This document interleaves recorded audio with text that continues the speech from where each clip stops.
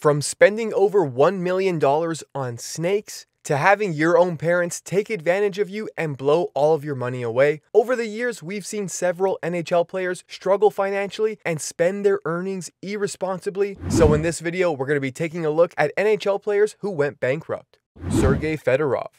The year 2002 was a big one for the Detroit Red Wings hockey star Sergei Fedorov. Known as a skilled skater, the Russian led his NHL team to its third Stanley Cup championship since he joined them in 1990. On top of that, he watched his girlfriend, professional tennis player Anna Kournikova, play at Wimbledon and then married her. It was certainly a high point for Sergei Fedorov, and he shared his joy with friend Joseph Zada, who Fedorov trusted with his millions of dollars. This is where everything began to fall apart.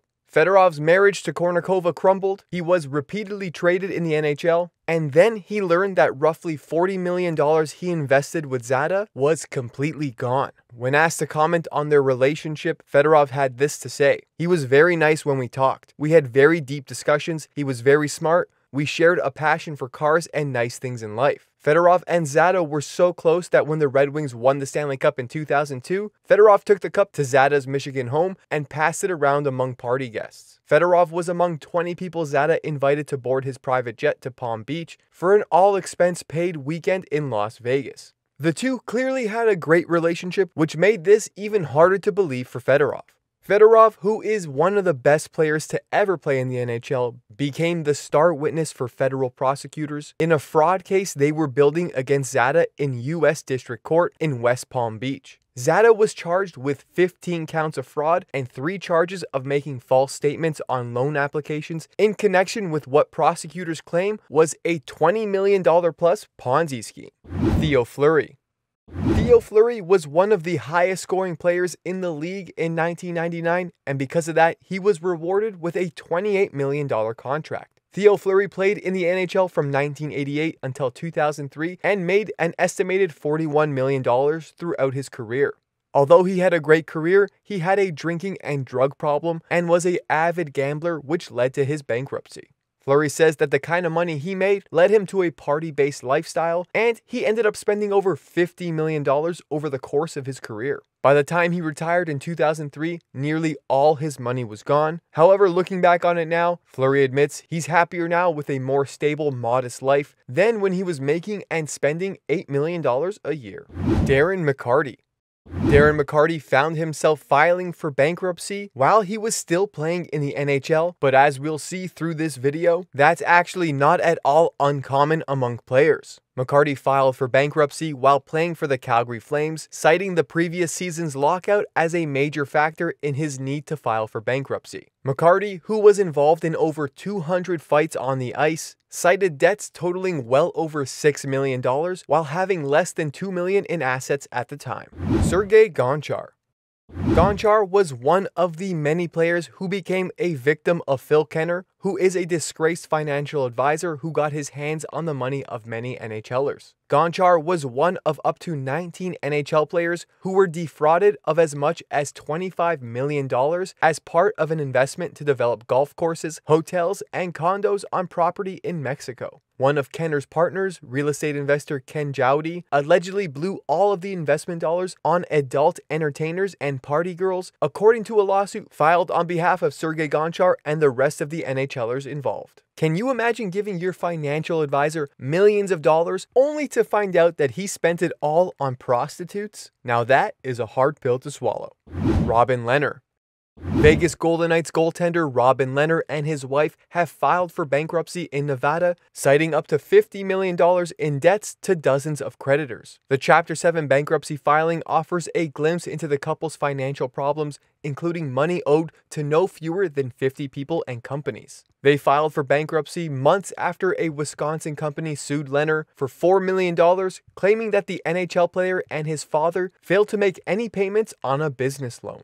Robin Lehner's debts also included missed payments for a collection of rare snakes he purchased for $1.2 million in 2017, according to the bankruptcy filing. He and his wife estimated that their assets are worth up to $10 million, and Lehner signed a 5-year, $25 million contract with the Golden Knights in 2020, However, he has not played since the 2021-22 season and has been spending his time recovering from his hip surgery. Derek Sanderson. Derek Sanderson spent his earnings so quickly that he ultimately ended up broke and homeless despite having secured a massive sum of money. $2.65 million to be exact, which was a lot of money considering the era he played in. The full amount of that contract was paid up front, and Sanderson spent all his money on illegal substances and ill-advised investments. Fortunately, Sanderson eventually found sobriety and became a financial advisor himself, using his personal experience to help others avoid the situation he encountered during the 1970s. Kevin Stevens.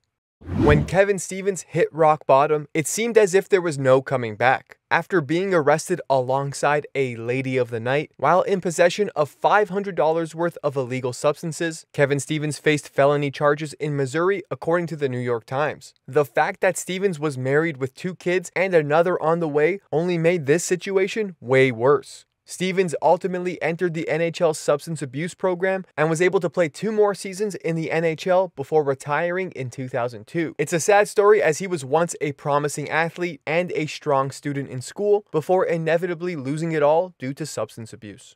Jack Johnson.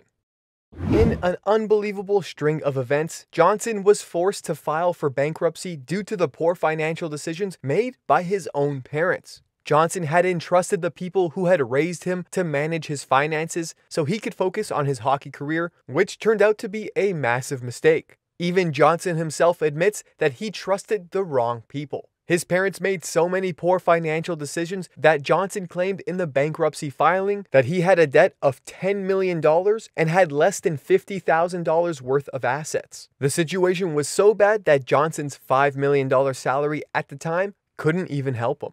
Johnson has since turned around his financial situation, but I'm sure he'll never trust his parents with his money ever again. Evander Kane. Back in 2021, Evander Kane filed for federal Chapter 7 bankruptcy in California, even though in that season he was scheduled to make $3 million, and at that point in his career, he had earned nearly $53 million playing in the NHL. The bankruptcy documents listed slightly more than $10 million in assets and nearly $27 million in liabilities. Nearly all of Kane's assets were in the form of property, namely a $3 million home in San Jose and 2 houses in Vancouver valued at a combined $5.26 million. However, the documents also showed that Kane owed nearly $16 million in unpaid loans, plus more than $250,000 in unpaid federal and state taxes, and nearly $80,000 in credit card charges. Additionally, he owed his former agents nearly $530,000 and was also involved in a $1.3 million arbitration dispute with a company called Sure Sports, who were a financial services firm geared towards professional athletes that arranged an $8.3 million loan for Kane with Centennial Bank. Kane used that $8.3 million loan in 2018 and 2019 to pay off other high-interest debt, which accumulated from years of gambling and an expensive lifestyle. Between the years of 2014 and 2019, Evander Kane took out 27 loans with rates as high as 18%. When asked to comment on this, Kane said, "I was trying to put out as many fires as I could at any particular time. A lot of times using gambling as a way to survive. And there were times where it did help me survive, and there were times where it buried me." Thanks for watching our videos. Don't forget to leave a like, and if you're new to the channel, hit that subscribe button.